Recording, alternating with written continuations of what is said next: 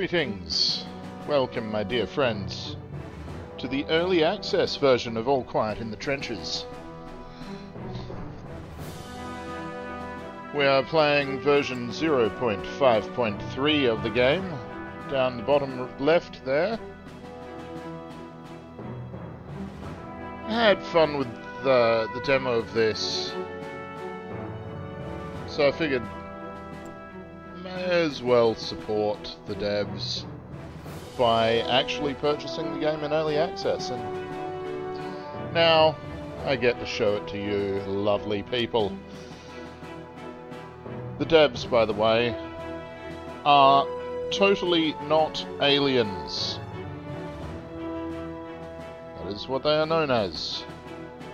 I find it a very convincing name and don't remotely suspect that they might, in fact, be aliens. Anyway, let us begin a new game. We want a single save game, and we'll keep the tutorial in case there's anything different. All tense fun.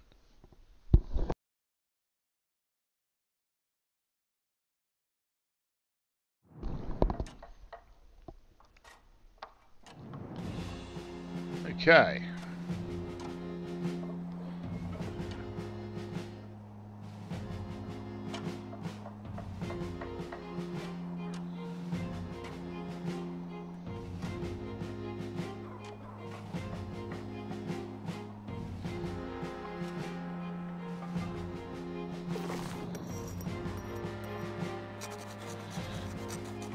Monday, March 1st, 1915.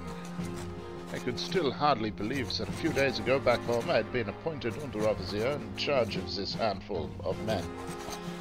And here they were, sneaking through the trenches behind me, not 100 meters from the enemy positions, with heavy packs and dwindling strength. Alfred Lotz, badly shaven, had so far mainly caught my attention through his cynical remarks. Wolfgang Kern had appeared euphoric and full of energy despite the long march. Peter Lineker, compact but strong in stature, had already built a rapport with the other soldiers through his open and helpful manner, and Ferdinand Kammerband looked small and lost. Eventually we found the dugout of Lieutenant von Karlsbruck, to whom we had been assigned. "So you are, Herr Unteroffizier," he greeted me. "You seem to have taken your time. Surely you are fit enough to start work straight away." The lieutenant's condescending gaze swept over my men and then rested appraisingly on me. "My men are tired." "Herr Lieutenant," I objected. "The train broke down. We had to hurry so that we could..." The lieutenant raised his hand. "Don't think you'll get away with your lazy excuses with me, Herr Unteroffizier. I'll have to put that nonsense out of your mind." His contemptuous look pierced me. "Find your sleeping quarters and then report back to me. In the meantime, I will think of a sufficiently difficult task for your group to learn right away what being tired really means here at the front." I looked at my men's faces. They looked dejected and angry, but also grateful for my attempt to stand up for them. Without so much as another glance at me, Lieutenant von Karlsbruck turned back to the documents on his table. "Welcome to the trenches, Herr Unteroffizier." Okay, click and hold the left mouse button to rotate the camera. Click on a location icon to jump to it. Exclamation mark, important convoys. Button at the bottom right, which is this thing, leads through all the interactions required for this turn and ends the turn. Okay. I suppose let's chat with Cohen, who's highly motivated, optimistic, physically fit, but tired. And favourable. I like the different aspects to their personalities as well. Unteroffizier, we only have the rations left that we took with us. Where are we supposed to get something to eat around here? Yep, that's an important one. Current circumstances are indicated by attribute icons such as weather or resources. The icon shows this icon, that one, shows your prestige with your superiors on the left, and the mood of your soldiers on the right. Incidents of a turn often change the values of your soldiers, of course.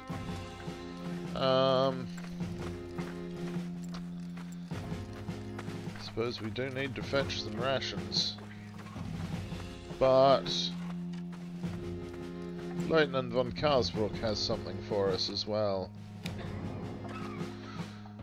Assign a project to a soldier by dragging his portrait onto the project.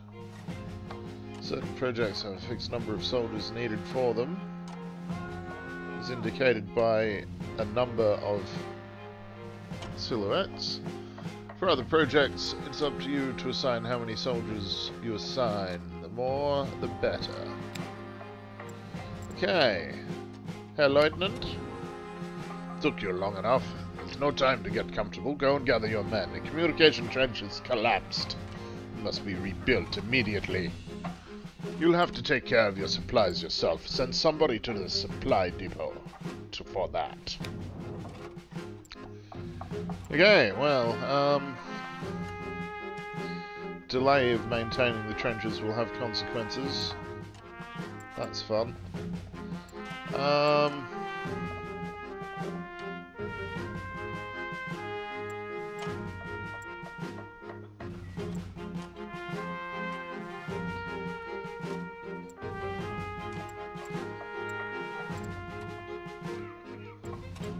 I'm just checking to see if there's anything different. We'll send the tired people to maintain the trenches.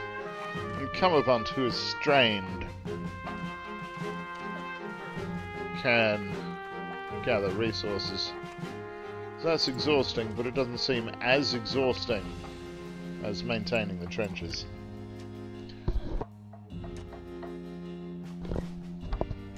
I think that seems reasonable.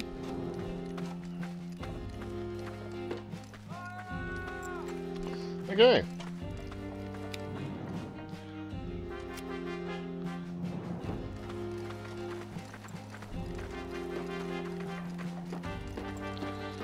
Well, we have rations, and the lieutenant has orders. Unteroffizier, your group is on night watch tonight. Make sure your men don't fall asleep. Great. Okay.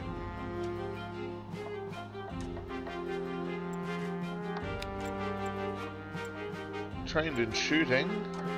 That's good.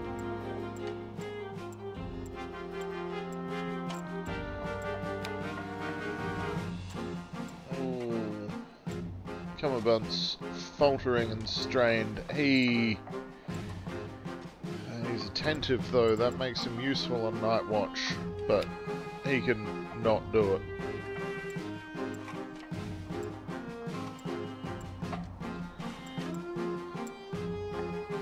Ah, Cone is completely by the book, that's useful.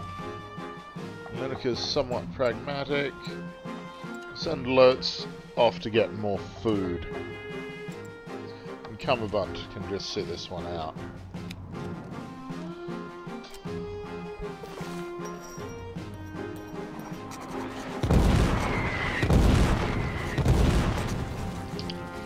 Wednesday, March 3rd, 1915.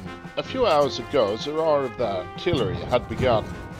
At first it was as quiet as the rumble of thunder in the distance, but recently it had become steadily louder, more threatening. Suddenly there was a thud, and not 10 meters from the hiding spot where my men were huddled, an artillery shell shredded the dugout of our neighboring troop. Pieces of wood and metal flew for meters, and smoke obscured the view. The noise was deafening for a few seconds, then died away as quickly as it had come. An almost eerie, silent gasp of shock passed. Then my men and I jumped. pushed aside broken beams and searched for our buried comrades. We found 2 for whom all help came too late. As heard, however, we could still hear panting. He was lying with his upper body trapped under the fallen beams. His face was distorted with pain and he was barely conscious. My men stood around him, forlorn, but looked over to me for help. Commandant said pleadingly, "Herr Unteroffizier, we must try to help him." Together, we lifted the beam from his chest and only now saw the full extent of the damage. His chest looked crushed, his hips strangely twisted. A long splinter protruded from his abdomen and his shirt was soaked in blood. Lineker shook his head. It's beyond help. The mercy killing would save him and us both misery. I don't care. Get a stretcher, men. We are saving lives. Get a stretcher, I ordered Cumberbund and Lineker. First I wanted to get him out of this wreckage and then decide whether I would expose my men to the danger of carrying him to the military hospital. Sailors and nurses could determine whether and how to help him.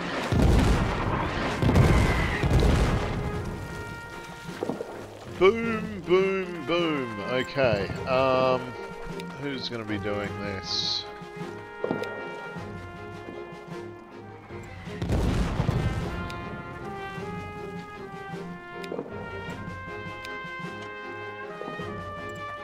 I'm thinking Cohen and Lineker as the most physically fit of us.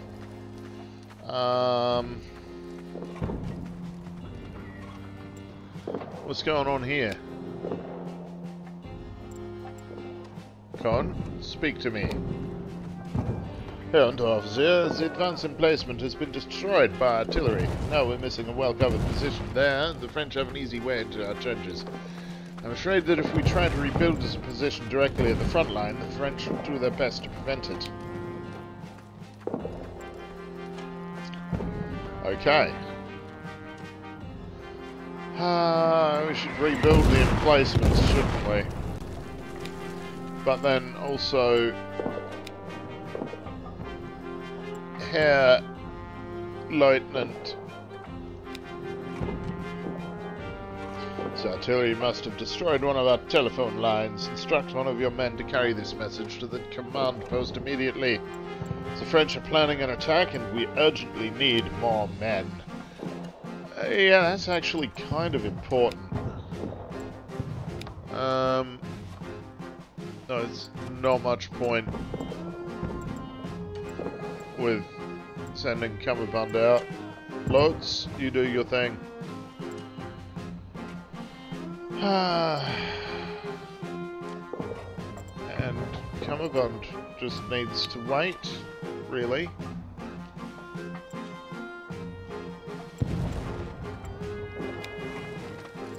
Just hang out all by his lonesome. He'll be fine, I'm sure. Okay.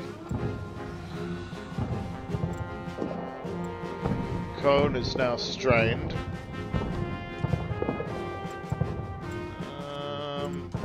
Right. The least tired people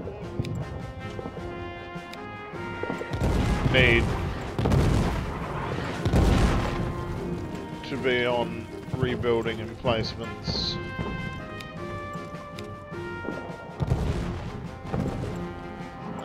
Lineker, what's up, mate? Herr Unteroffizier, the wounded man we took to the field hospital, unfortunately he died. We did what we could. The people in the field hospital too, I guess it was just too late for him. I'm glad we tried, but it's still saddening. Yeah, it does suck. But these things happen. It is, after all, a war that we're in the middle of. Defensive position is fine. Herr Lieutenant has nothing for us. We're good. We can just...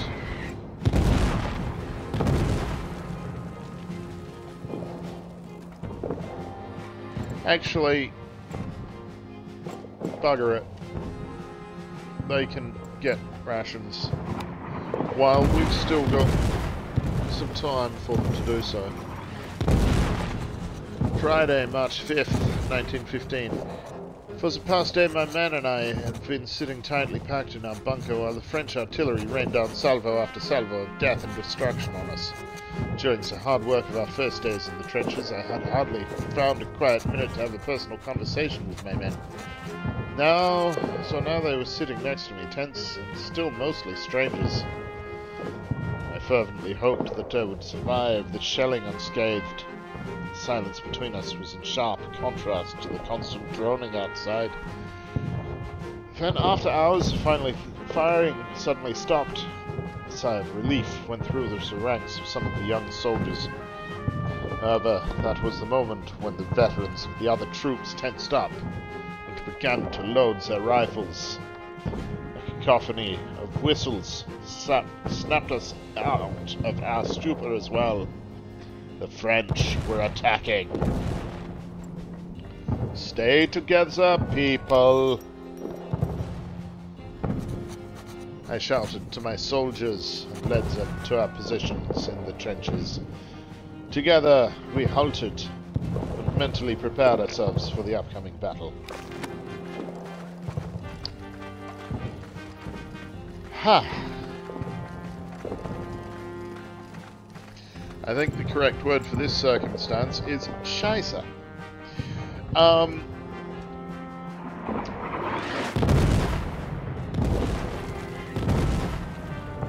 After that volley of artillery, I am going to end this episode here so that we can get into action with the next one. I hope you've enjoyed this first few days of all quiet in the trenches.